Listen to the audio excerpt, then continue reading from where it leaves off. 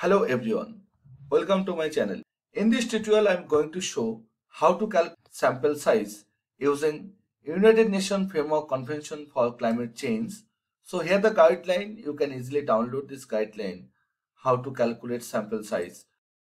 There are many techniques or many sample technique like simple random sampling, stratified random sampling, systematic sampling, clustering sampling, multi-stage sampling. So in defined sampling, there are different techniques for calculating sample. You can find many papers, like one paper I have found. They use United Nations Framework Convention on Climate Change formula. Remember that we have to select first sample technique. This is the example one for simple random sampling, right? How you can easily calculate, right? So before calculating the simple random sampling, first thing first, what is random sampling? It is method where each member of a people, like villages, individuals or buildings, has an equal chance of being included in the sample. So this approach ensures that our results are unbiased and that we are truly representing the population. Now, you might wonder why simple is a part of the name.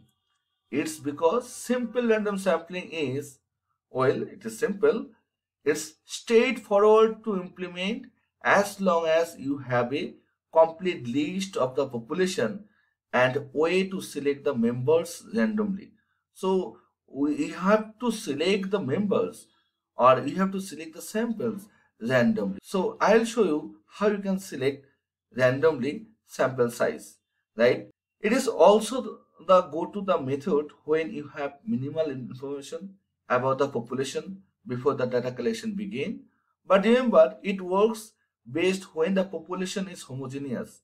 It's important when your population is homogeneous, you can use simple random technique, meaning everyone or everything has a similar characteristics. Suppose, imagine you are looking at light bulb used across different region, right? If the light bulb have similar uses or we are not according to for differences like climate or power supply, simple random sampling is most suitable. Now, here's something to consider: the cost. While simple random sampling is conceptually economical, the actual data collection cost can be higher when dealing with a large or spread out population. So, when is simple random sample less ideal? When the population is dispersed and lacks homogeneity. If the features we are studying vary significantly across different segments, this method might overlook those nuances. For instance, studying the efficiency of biogas digester might require a different approach if the altitude and temperature widely vary, as these factors can influence biogas production. But don't worry, there are many other sampling methods. Definitely we'll prepare videos in future, right?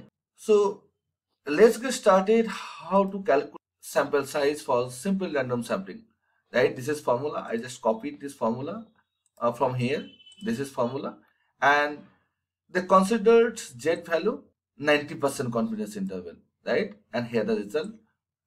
So I'll show you how we can easily calculate using this method, right? This is the formula. First, here the small m. Small m means the sample size you are trying to calculate. And then 1.645, this is a Z score or Z value at 90% confidence interval. Definitely it will be different for 95% confidence interval or 99% confidence interval. And then capital N. Capital N mean here the total population size, which is in your case here total population size considered 6,40,000, right? Then P is the estimated proportion of the population that has been characteristic of interest and assumed to be 0.5, that's in 50%. Here expected proportion 0.50, that's when it is 50%. When no prior data is available, then you can consider 50% of 0.50. And E here this one 0.1, that's when it's called E. E mean here the margin of error, right? Margin of error, which is amount of error you are willing to accept. In our case, it is expressed as proportion of P. Here 10% relative precision of P desired, right? 0.1 means 10% relative precision, right? So now I'll show you how we can calculate this n, that's means sample size, for any population, for finite population, right? So in Excel we can easily do it. First thing is that this is a sample size. Definitely we'll consider only the rounded value. For considering rounded value, we have to consider the ceiling, C-E-I-L-L-I-N-G. This is ceiling, C-I-L-I-N-G, right? Just select it, this is ceiling. We use it for rounding up any value, right? So then see the formula. This is 1.645 square. That's when we need power, okay? Power and base 2. So power, you have to click power, the selected power. Power of what? Power of 1.645, right? Then comma, then power what? Power 2. Close this one. Then multiplied, see this formula, multiplied n. N here, this value 6,40,000. So n 6,40,000. Then again multiplied P. We considered P 0.5. That's in 50% proportion. Again multiplied 1 minus P. You can write 0.5 or you can use 1 minus 0.5. Same here, right? So close this again. Then divided by what? Divided by n minus 1.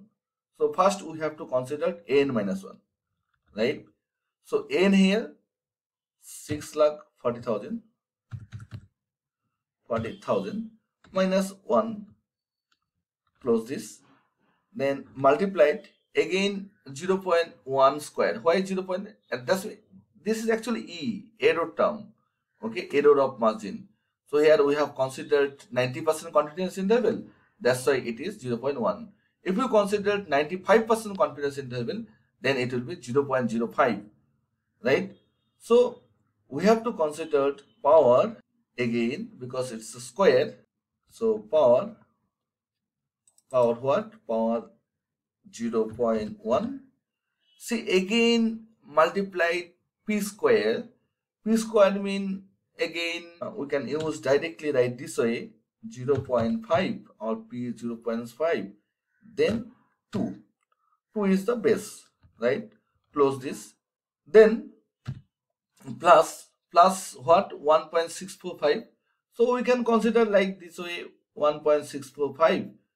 Power of 1.645. So we can consider first this value P.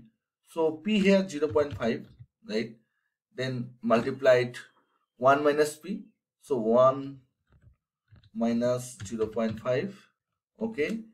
And then again multiply this value 1.645 square. So we have to consider power 1.645 2 is the power.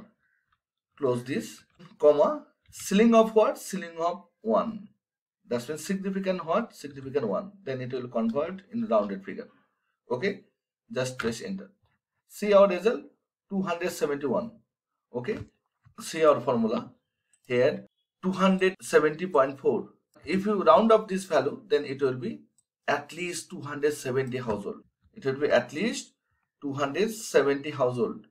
Okay, that's why we use here this ceiling, right? If you use ceiling, then it will automatically calculate this value. Similar guideline from UNFCCC. So I have calculated this value. See, this is a formula for 10% confidence interval. Now think, if you want to calculate for your study area, suppose you have some city blocks and you have selected one village from each city block, okay, and you have the household number. Now how you can calculate sample size based on this technique? Just copy this formula and paste over there.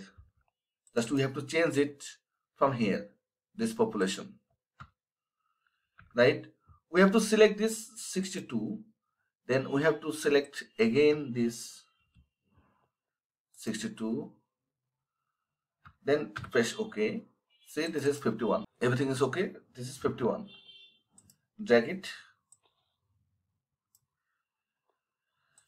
See, from here 62, 51, then 90, 68, 574, here 184.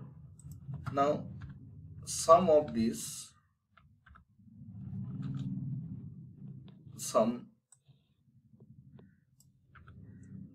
we have to consider 1979 sample.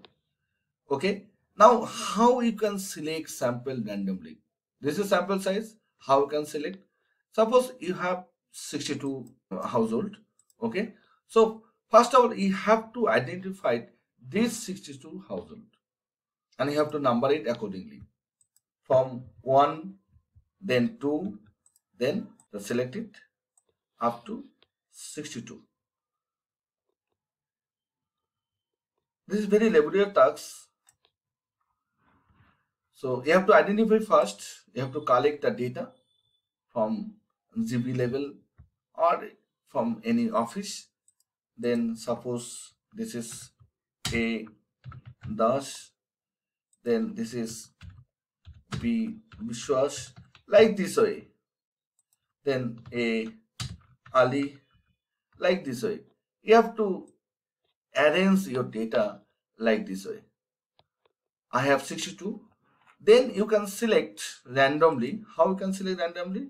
Just use rand between. Rand, this is rand between.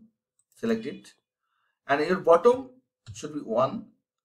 Then comma. And height should be 62. Close this. 62. Now drag it again.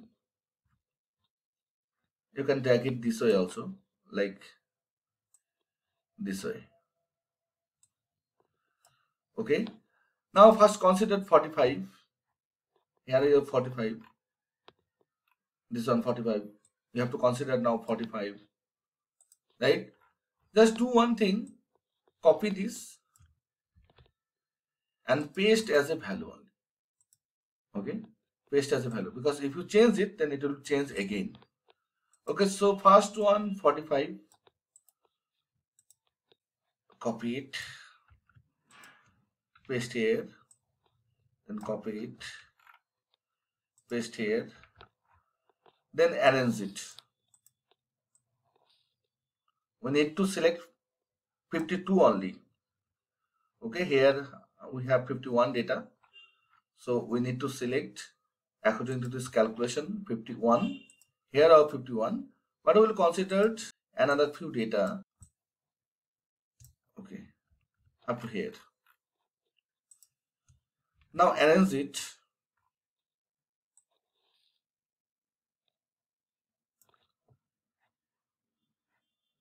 Short, smallest to largest. Now see 1, then we have to consider 1, then 2, we have to consider 2, then 5. See, there are 2 5, so we have to delete 1. If we considered simple random sampling without replacement, then you have to delete 1. Okay, so then 5, then delete 10, 11. Okay, this way you have to select your sample, like then 7, right? This way you have to select up to 52 sample size. So thank you for watching this tutorial. If you found this video helpful, give it a thumbs up and don't forget to subscribe for more insightful comment. Have question or topics you want to us to cover? Drop them in the comments below.